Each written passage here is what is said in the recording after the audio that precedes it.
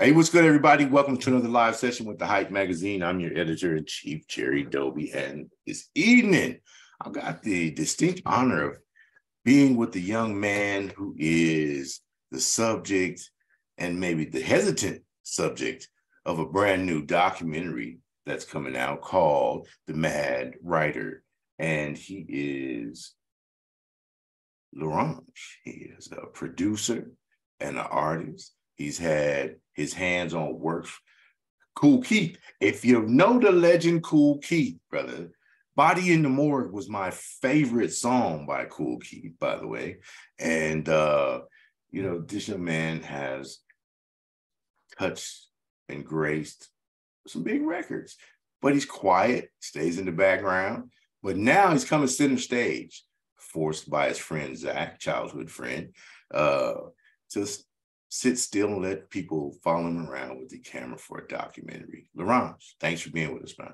It's an absolute pleasure. I appreciate you having me on. Man, it's amazing. So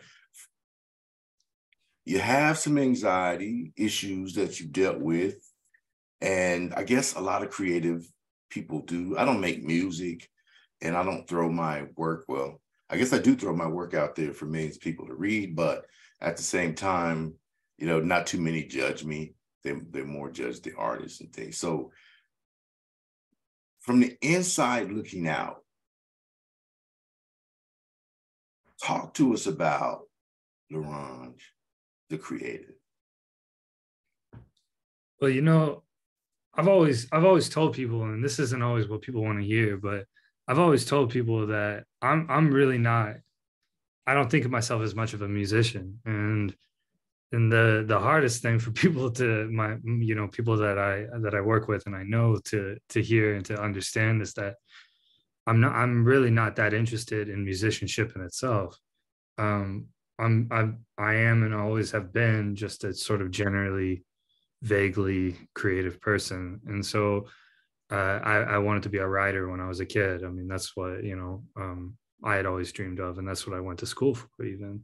I love to paint. I love to, so when it came to making music, it was really the concepts, and it was the feeling, and it was the emotion, and it was trying to get across what I had to say rather than getting across my own skill or my own craft or abilities. It was more, I felt like music was a way for me to get something that I really didn't have the words to say to people's ears, and so that was something that was real important to me.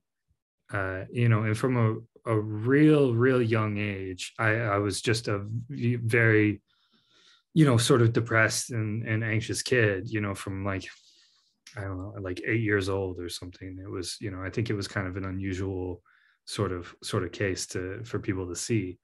But, and so I spent a lot of time on my own, and I spent a lot of time in my own head. And from all of that, sort of birthed whatever sort of channeling into some sort of creativity that I could. Was there a defining moment for you where you said, okay, music is my best form of communication? That's a good question. I mean, even when I first started my studio, I started switching from playing live music to doing exclusively production. I was also running a studio as an engineer, and but the whole time I was in school for creative writing. I was in school for poetry, and so that was really where my head was at, and so. And to be completely honest, I wasn't exactly feeling encouraged by my community and the people that were hearing my music. I believed in it so much, and I believed that what I was making was unique, and it was very important to me, But it wasn't what I thought I was going to do. But I had my appendix burst, and I was at home, and I was living with some people that, that weren't going to pay attention if your appendix burst, and so I almost died up in my room, and I had a, emergency surgery to deal with that. But while I was going through that, it was the end of the semester, and I got a notice that they had failed me out of all these classes because I hadn't medically withdrawn, Mm. And that was probably the most defining moment, because in that moment, I thought, okay, I can go back to school.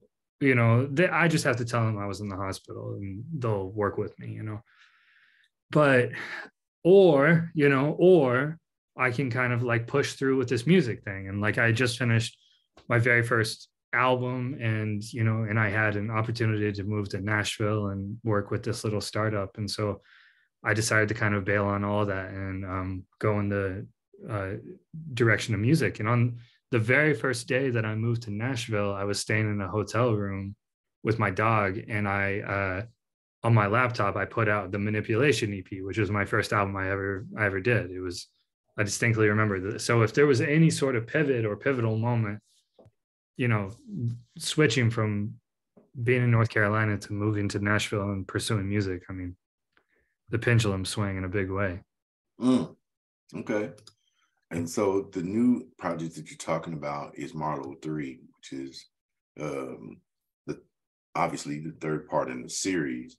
And it seems to me like this series is kind of important to you because you're continuing in a vein that you started. Now, there are some differences in the production, some different nuances and layers, and, some really masterful application of timbre and intonation from the sonic side, as well as, the verbals. So talk to me about this journey with Marlowe.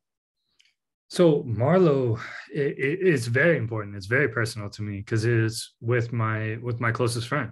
Solomon Brigham is somebody that I've known since back before my appendix was bursting, and and so we made music a long time ago, and we hadn't in a very long time, and I was feeling a little lonely in the music industry and lonely with my music, and I wanted to do something different. And so I reached out to him and see if he would do an album with me. And I mean, at that point, he wasn't even rapping, but he just, we did it because, because we love each other. We wanted to have fun and we wanted to be creative. And making fun music was new. That isn't something I had ever done before. I'd never in my life sat down and tried to make a song to be fun. Mm-hmm. And so making music for his voice and making music to represent me as well, but having to make it in a different way or in a way that I don't necessarily see myself was, it was really good for me. It was healthy.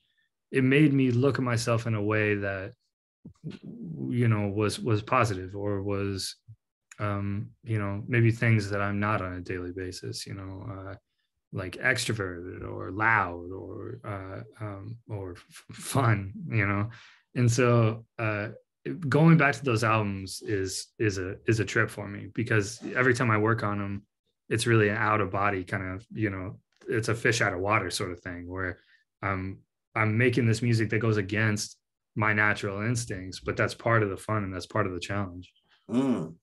So I had to follow up on that.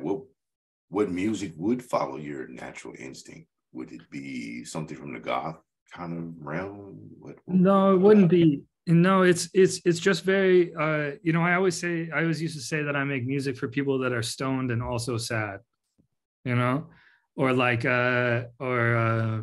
like music when you're walking, somewhere and you're wearing headphones and you can't hear anything, and you walk past somebody going the opposite direction, and then you accidentally make eye contact with them, while you're listening to music.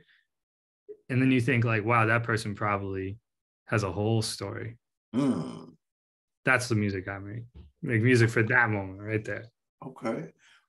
No one's ever put it to me like that. I'm like, that's dope.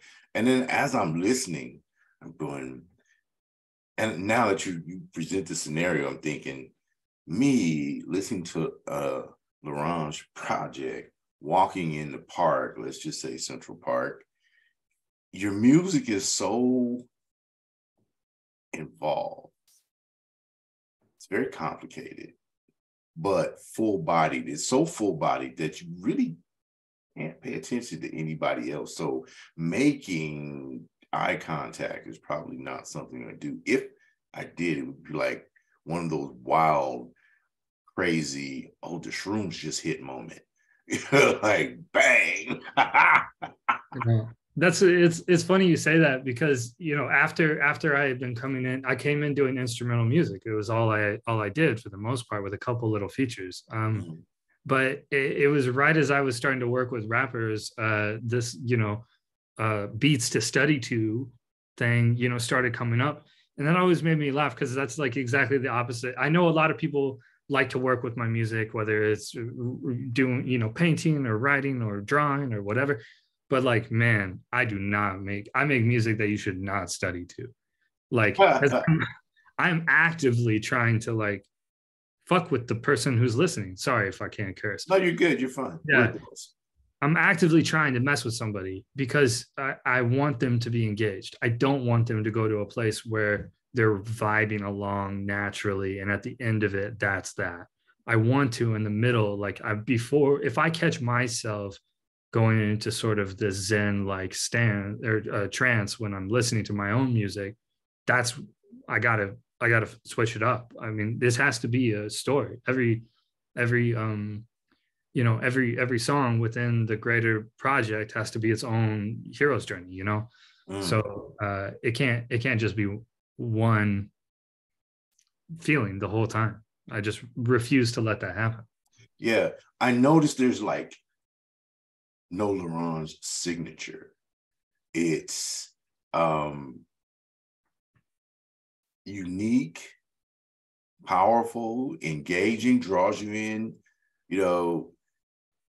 They talk about leaning forward in a conversation, and your music makes me lean forward. And I'm an asshole when it comes down to music. Obviously, I get 200 submissions a day, right? And so when I got this one, I was like, really, I want to check it out. Why have I never heard of this guy? And, what's the problem with his team that I'm just hearing about him until now? You know what I mean? And then I started to read the bios and do some background and checked a few articles. And I'm going, okay, now I get it. I understand. I was like this, in a prior life. And I was like, I get it. I get it. Don't with me. I'm going to reach out to you when I'm ready, and the way in which I'm ready. That's probably, being told that I'm seen, or being told that you understand that, or that you feel it, is there's no greater, I don't even know if it's a compliment. There's no greater feeling you could give me, to hear that, really. Like, that's when I first started making music, I felt so out of place everywhere.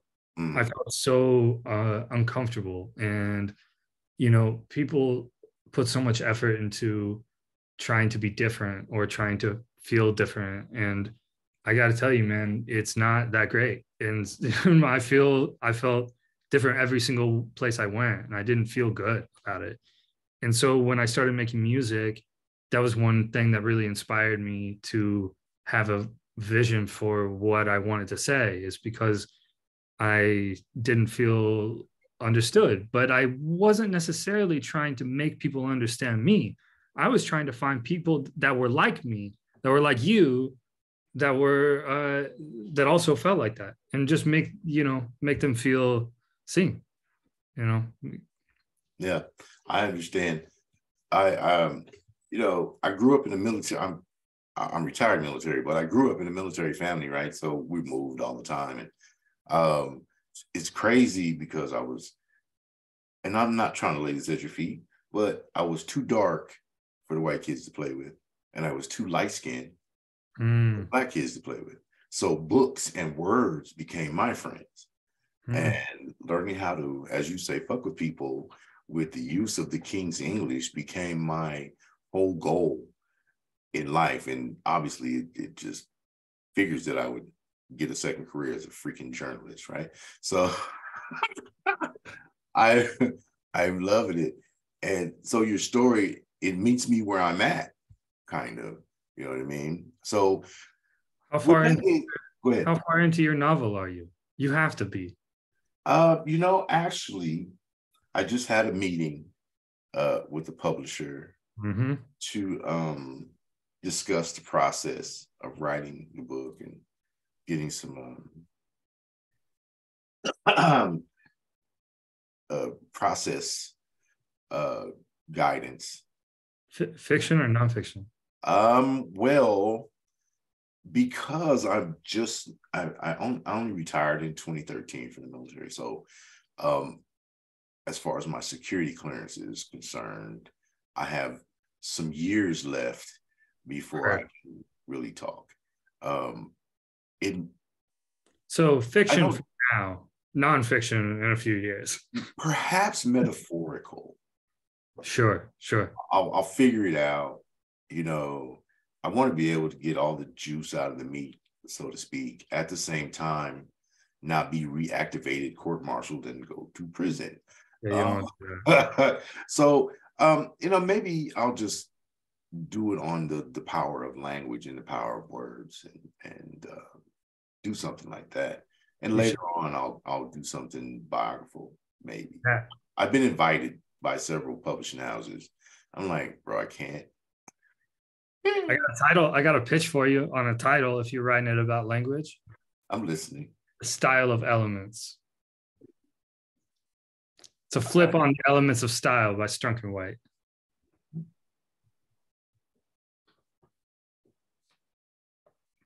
I wrote that down. I'm writing it down. That's why I'm quiet. Not bad.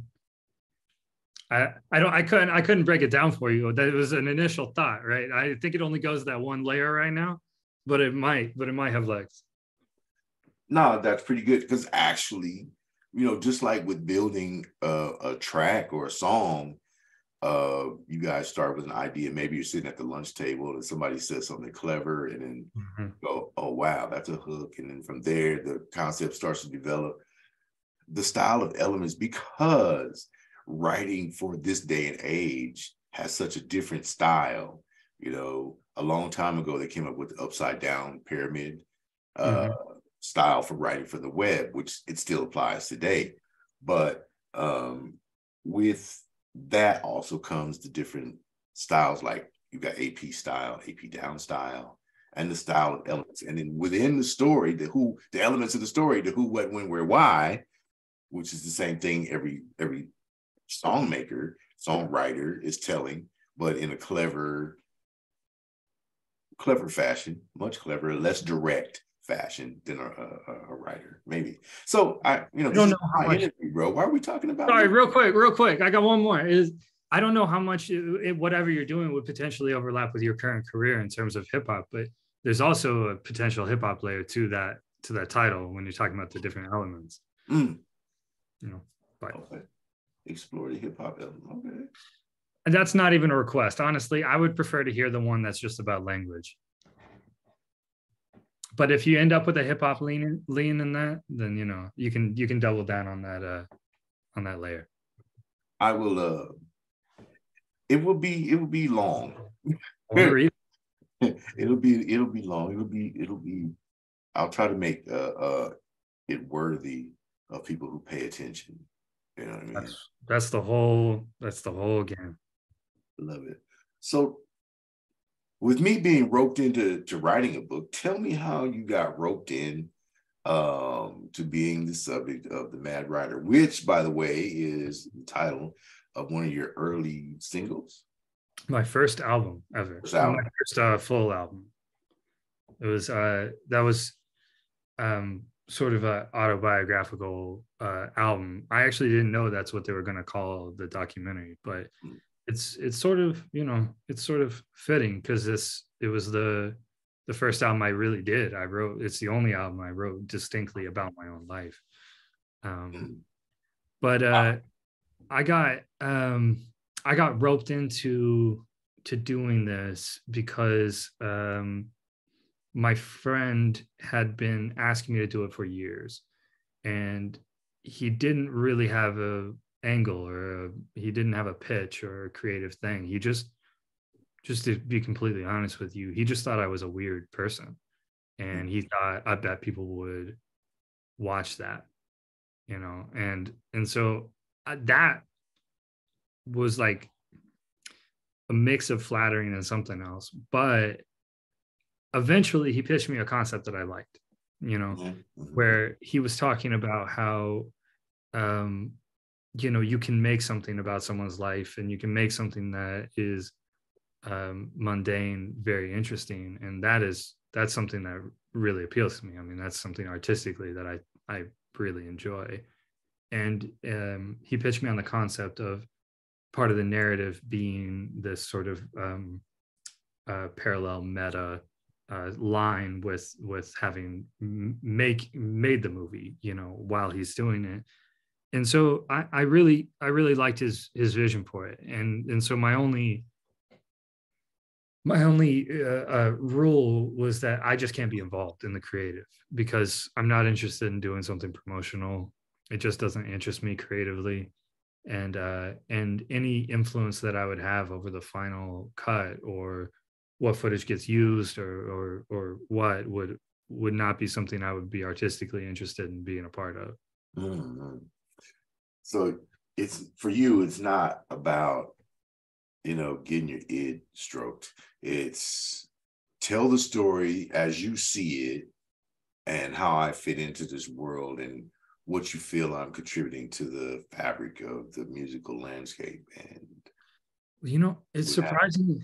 It was surprising to me. I haven't seen the movie, but it was surprising to me how it seemed to only sort of circle music, whereas it is a music documentary, but the actual music of it seemed to take sort of a back seat. And again, I haven't seen it, but the best feeling that I've gotten about this entire process is having watched a rough cut of the trailer a couple of days ago, and I got this really good feeling because the the person on camera reminded me of me, you know.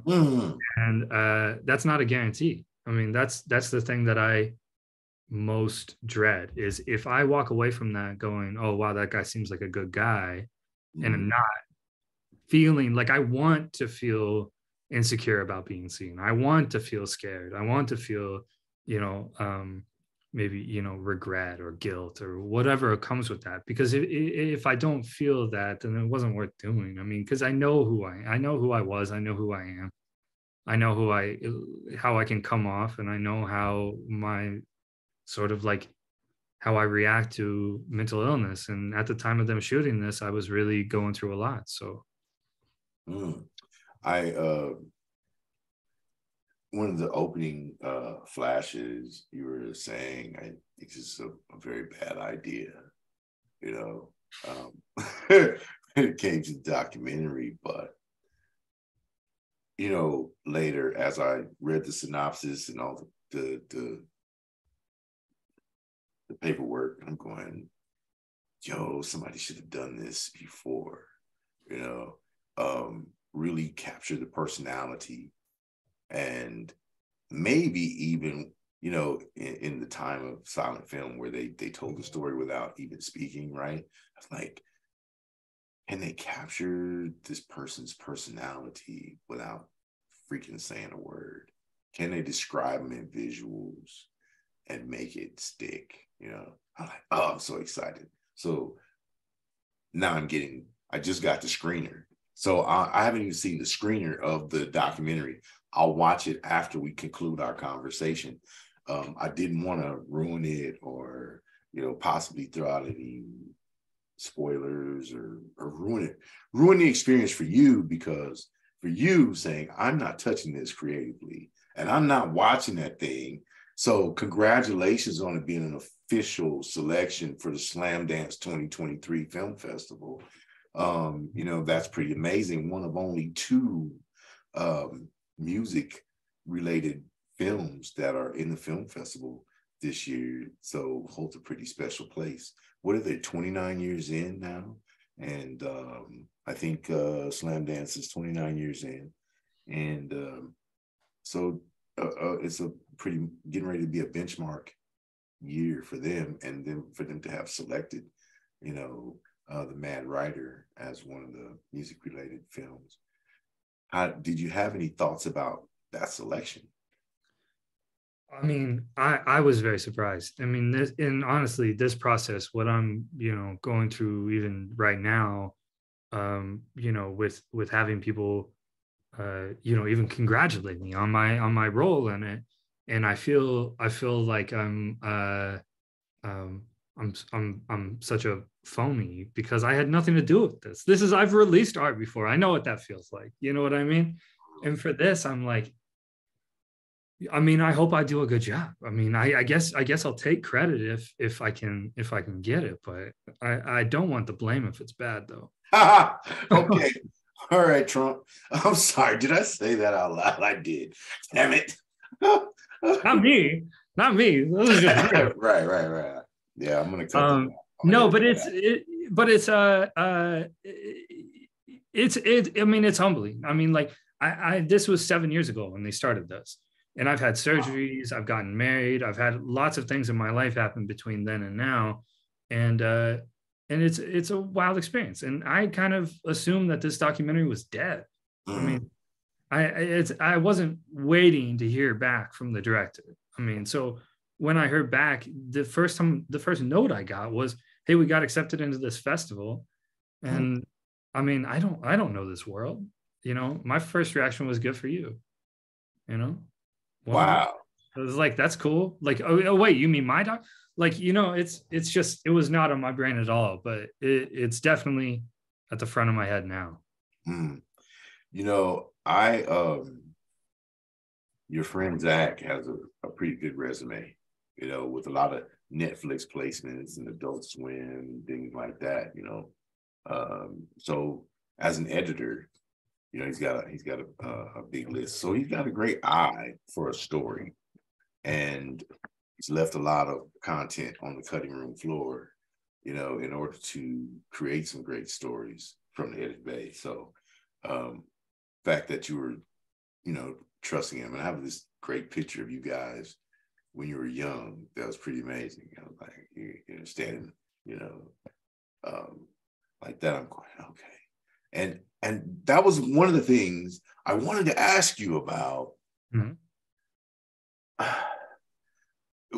Because the surgeries are covered inside of the documentary, and I don't know what to ask or how to phrase it without, screw it. I'm going to ask it. So, in your journey,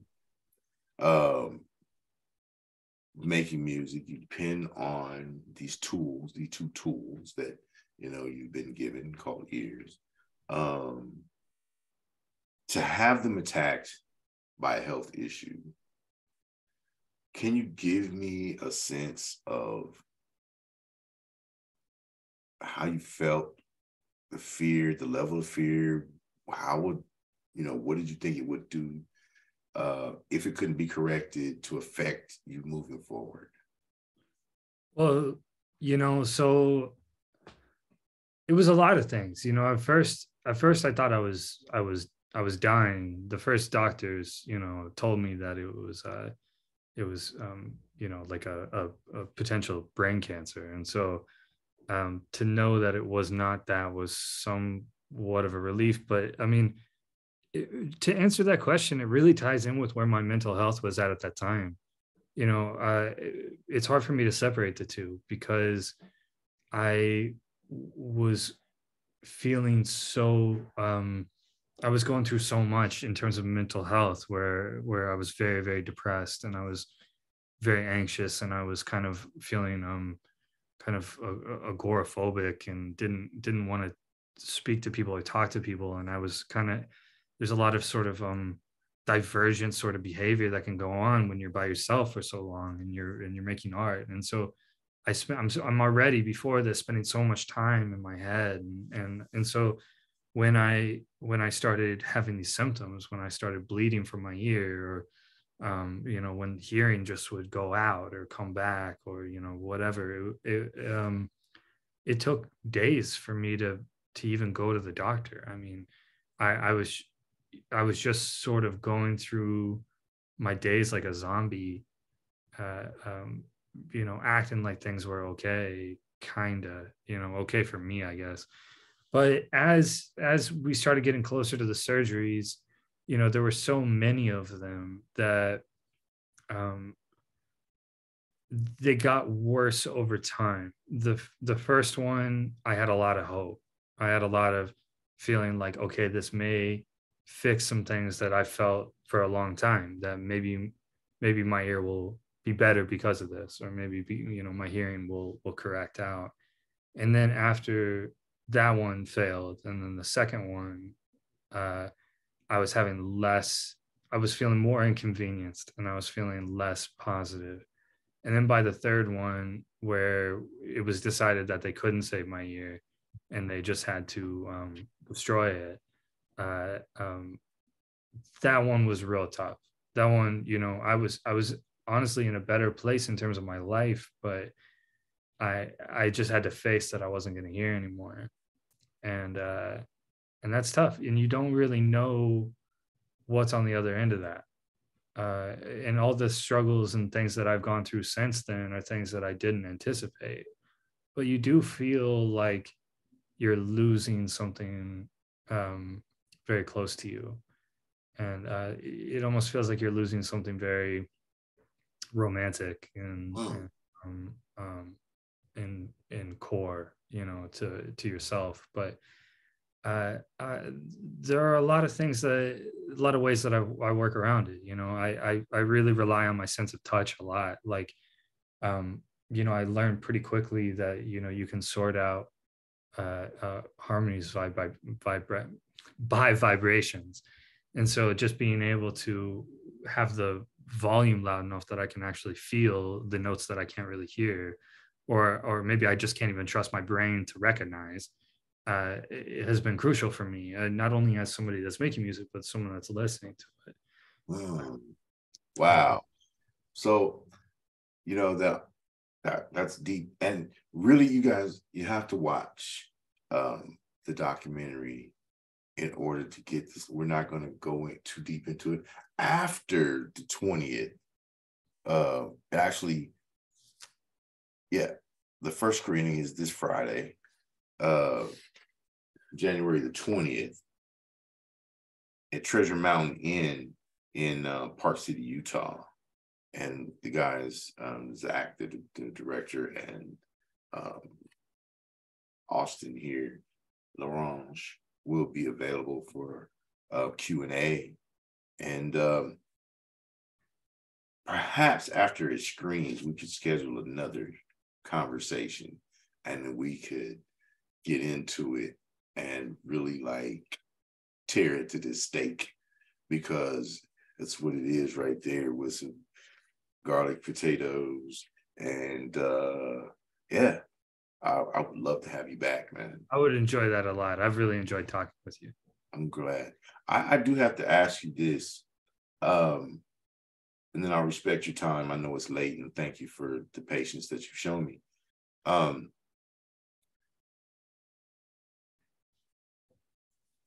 As you have created so many sounds and heard so many sounds and songs and things, are you the type that can still vibe out to music as a consumer, or do you find yourself analyzing it, or do you even waste the time trying to dissect?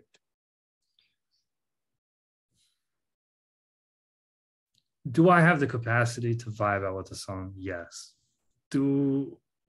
Is it my first choice these days? Honestly, my answer is no, because I'm so wrapped up in it, and it carries so much weight for me now that it was sort of an unintended little side effect.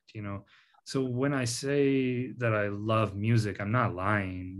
I do love music. I love music like I love, my family. I love my wife. I love it like love is, right? Where it's not just silly passion. It's a give and take, and sometimes that means hating, and, and so it's complicated. It is. There's a complicated relationship with music. And so when I want to listen to music for me personally, for my soul, what I go to is very, very old music. I go to very, very old jazz. I go to very old from, the 40s and 50s, because for whatever reason, I can turn off that part of my brain that analyzes and that criticizes, because these songwriters are all gone. These songs are mostly standards. These are recording systems that haven't been done in 50 years. There's no part of this that I can give notes on. There's no criticisms. And honestly, the way it's recorded has so many imperfections and flaws, and you can hear so much humanity in it, that's what I really love. And so when I'm listening to new music, I really miss hearing people be human, and not just in terms of like I'm not referring to drum machines. I'm not referring to electronic music. I mean, I want to hear people's faults in their voices, or hear people drag on bass lines, and we don't live in a world where people aren't going to point out mistakes, so Yeah. you know But so if I make a mistake on here, it's going to be a mistake. It's not going to be a part of the experience. what I've found is that we, for the most part, except for serious creatives like yourself, the music industry, especially those that are producers and A&R people, they have evolved so far away from recognizing the humanity in music. It's like eating processed vegetables as opposed to fresh garden vegetables, Mm-hmm. So for me, and like I said, I'm pretty jaded, and I don't make music. I'm just learning how to play guitar at 59 years old, right? And just for the fun of it, I feel like the weightiness of music has gone by the wayside. And we're not even going to discuss lyrical content. I'm just talking about production value and sonics, and it's like Reynolds wrap, heavy duty tinfoil, and Surefine, extra cheap tinfoil. It's the same product, just not the same quality. It doesn't demand anything from you, listener. It doesn't demand your participation, your aggressive listening. And those are the things that I, as a music lover, hunger for when I listen. Look, man, I've had you on here. Honestly, that's the exact thing I'm trying to tone down in myself these days. Is I found myself in my youth, in my early 20s, constantly trying to challenge people, like I referred to earlier. And it's something that I'm really trying to choose my spots better now. I'm trying to do it for in a more mature way, in a way that can reward the listener for staying with me, as opposed to earlier where it was almost like a prank. It was almost like I was trying to bait out this conflict with this person, because that was the only way I knew how to keep this attention, right? Like, don't fall asleep. Do not zone out here. This is you're having a conversation with me. Now I'm trying to be a little more rewarding. That's the thing. That's the thing. Having the conversation with the music, with the creator, through their presentation. Excuse me. That's good stuff. That's good stuff. Okay, we're going to say something for part 2. I'm glad you agreed earlier on to come back, man. This has been like already one of my favorite conversations of 2023. We're early in, but when we come back next time, I actually get to cut loose and do the music journalist and fan stuff and ask those questions. And then we can revisit the documentary with you having watched it for the first time. And then I promise I will not watch it until after I've done the interview with Zach, just because I want to get this pure, unadulterated conversation in that, is not affected or, guided by my view of the actual product. So follow-up is going to be mandatory, and I'm going to have fun. That will be fun. Because by then we'll be old friends, and old friends can hold each other to the fire. You can get on me for hold me accountable. And you can hold me accountable as well. I'll read this article. Look, man, that was a comma splice. You should know that. How did you miss that? Right. I understand. All right, man, look. The Hype Magazine Live Sessions, Larange, he is an amazingly talented creator, and he is the subject of what I know is going to be an amazing, after having seen the trailer, music documentary called The Mad Writer. It's created by Zach Kashkett, and of course, Larange here. And Zach were childhood friends. They've been lifelong friends. And the product of this documentary is a product of love, admiration, and trust between a couple of individuals to get this story out. I'm excited. It's been picked up as an official selection by the Slam Dance Film Festival.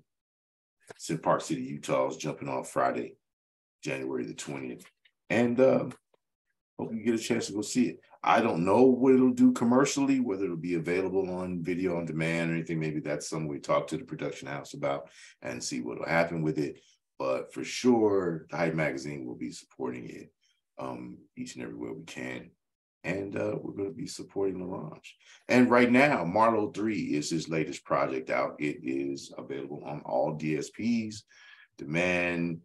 If you like steak, or a shiitake mushroom, if you're vegan or whatever, you like something full-bodied, meaty that you can sink your teeth into bar for bar for bar for bar without even the lyrics, Ron just got that for you. I appreciate you.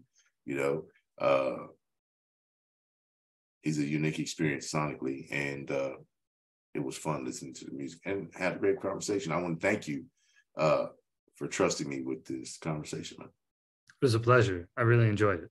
All right, everybody. The Hype Magazine Live Sessions. Larange. Till next time, we are out.